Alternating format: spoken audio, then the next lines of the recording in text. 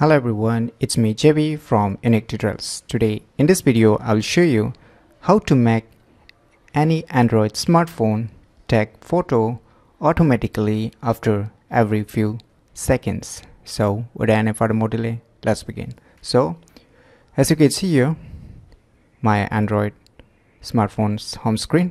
So what you need to do is you need to open any web browser and you need to visit to this website link. I'll be providing this website link too in the video descriptions, so you can click there and visit to this website. Once you visit to this website, you can see one application name is ChronoSnap, take photos in interval. So just scroll down below and you can see here download APK 0.9 megabytes. Just tap on it. So you can see it's downloading now.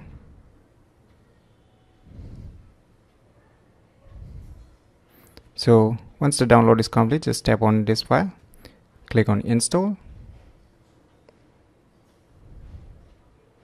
Now click on open. Now you'll be asked some permissions. Just tap on continue below. Click OK.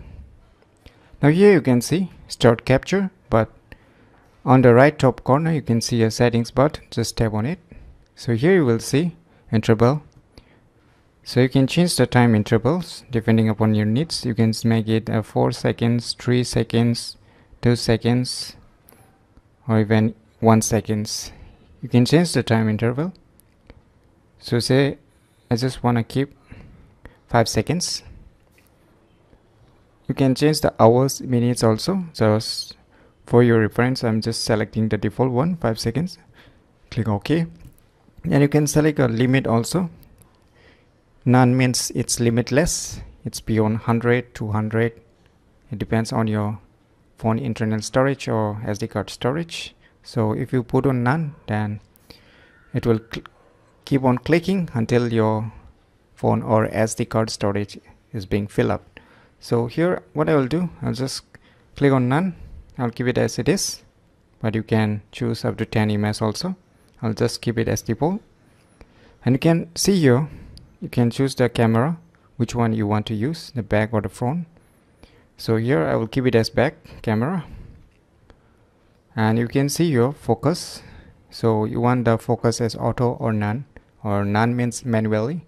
I'll keep it as auto. Now once your all settings is done, just move back. Now you can see here start capture, but before making you clear that when you click on start capture, you won't see any screen here. So I will highly recommend you to make an adjustment with the default camera applications, the locations where you are standing is fitting your camera frame or not. But if you just wanna test, then directly you can use it, but this application will not show any interference. So it will just turn on the default camera and it will just start clicking without showing you any camera preview. So let me show you when I click on start click. So let us check it out. What it does, just tap once, no need to tap and hold, just tap once to start capture. And after every 5 seconds it will start capturing. So we'll check it out. So just tap on the start capture,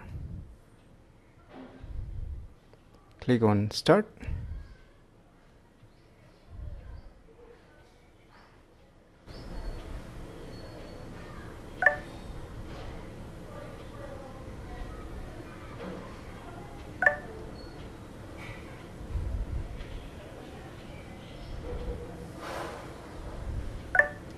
So I'll just click on stop capture. I have taken 3 pictures right now. So the picture will be automatically saved in your photos applications or the gallery. So let's check it out by going in the gallery apps or in the photo apps. So you can see here I'll be showing the respective photos just which I have captured. As you can see, I have taken 3 pictures, so you can see it. This application uses the default camera which comes with your respective Android smartphones.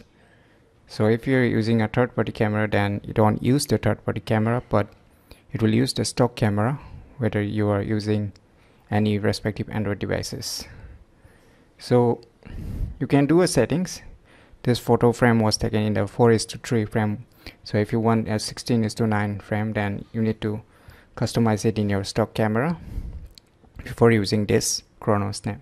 So you can see after every few seconds these applications start capturing photos of different positions. So you can see, so this is really a cool application. If you're in a need of camera applications, we can capture photo automatically after every few seconds.